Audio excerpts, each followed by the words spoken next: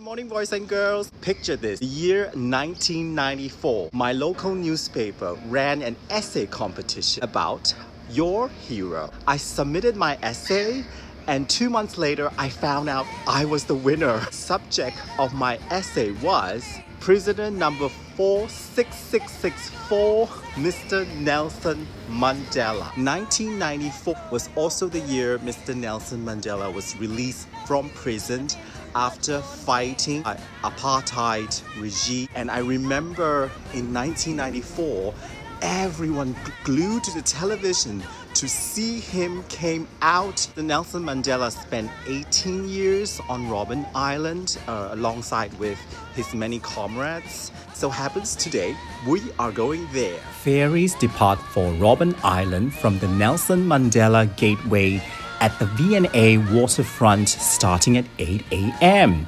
You better make sure you get there early as the boat does leave on time.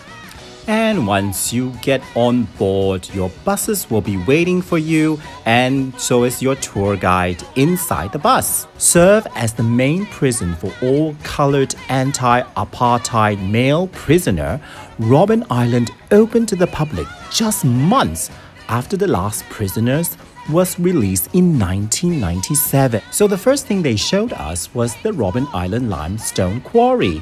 This is where Nelson Mandela and his fellow prisoners slaved daily to get the limestone out.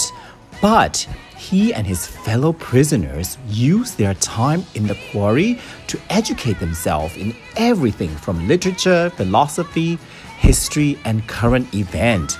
What a great use of time, huh? And we're off to the quarter where all the staff used to live on Robben Island. Can you believe it? There's actual residents here who worked for the prison mainly. And look at this little guy here. Apparently, they're crawling all over Robben Island. This species of tortoise is called ungulate tortoise, and it's the only species endemic to Southern Africa. It has striking markings on its beautiful shell, which is used for protection. And look how lucky we are to spot the rare African oyster catcher. There are only 6,000 of them left. They mate for life and can live up to 35 years. The island provides shelter and safe haven for nearly 132 species of birds, including some endangered species. I'm glad that this area is protected by South African law as a nature conservation area. And we even spotted a springbok. And our last stop is, of course, the maximum security prison here on Robben Island. And to greet us is our tour guide, a former prisoner himself, spending 7 years on Robben Island prison. He quickly led us to literally the prison, where he showed us a picture of the last prisoner to leave Robben Island in 1996. Since 1961, maximum security prison was used by the South African government for political prisoners and convicted criminals. The most famous of them is, of course, Mr. Nelson Mandela. The prison was built to accommodate general population criminals in gang dormitories and isolation cells for special inmates who generally were political prisoners. In theories, dormitories were designed to accommodate about 40 prisoners sleeping on bunks. In practice, up to 140 inmates were crammed into each group cells without beds, but giving thin mats. Only after the Red Cross intervention in the 1960s and 70s did the inmates get decent blankets and better mats and, of course, finally, beds in 1980s. And our tour guide proceeded in showing us a typical identity card on Robben Island. Here, your name ceased to exist and you are only a number to the prison guard.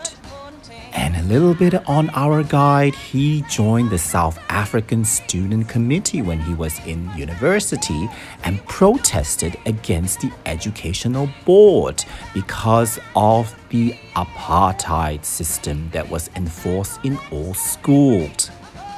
You were now led to the courtyard where the prisoner crushed the stone carried from the quarries. Can you imagine working under the sun for hours just crushing stone? Political prisoners of the apartheid government were kept in single cells, as I mentioned earlier, like the one opposite, generally for 23 of the 24 hours a day, unless you are assigned to work crew in the lime quarry. Nelson Mandela, the head of the anti-apartheid black movement, is the island's most famous prisoners. Following his return to South Africa from a conference in Ethiopia, he was arrested and charged with illegal exit from the country and was sentenced to life sentence in Robben Island. Alright, that's the end of the tour. I am out of prison. What an experience.